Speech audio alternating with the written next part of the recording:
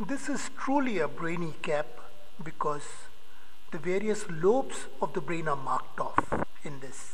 You would need some paper, some glue. Now inflate a big balloon and stand it upright like this. Then take piece of newspaper and stick some flour glue on it and stick it on top of the balloon. You will need to do this a lot. There'll be 5 or 6 layers of newspapers with glue stuck one on top of the other. And this will it will be like papier-mâché.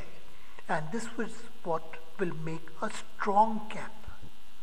Now this is 5 or 6 layers of newspapers, and towards the end you cut triangles from white paper and stick one layer of white. You need white on top because you want to color it. Now dry it in the sun for a couple of hours and the cap will become dry. And now make a couple of holes near the mouth of the balloon for it to deflate. Remove the balloon and then trim the cap.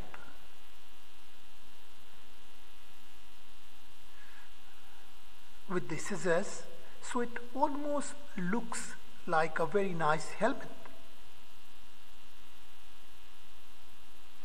Now this is the dried and the trimmed cap.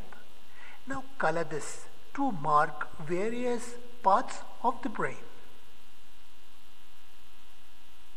And then you can wear your cap. You can see these are the green ones are the frontal lobes. These are the blue ones are the temporal lobes. And on the back you can see the yellow ones are the occipital lobes and the red ones are the parietal lobes. So make your own brain cap using simple material.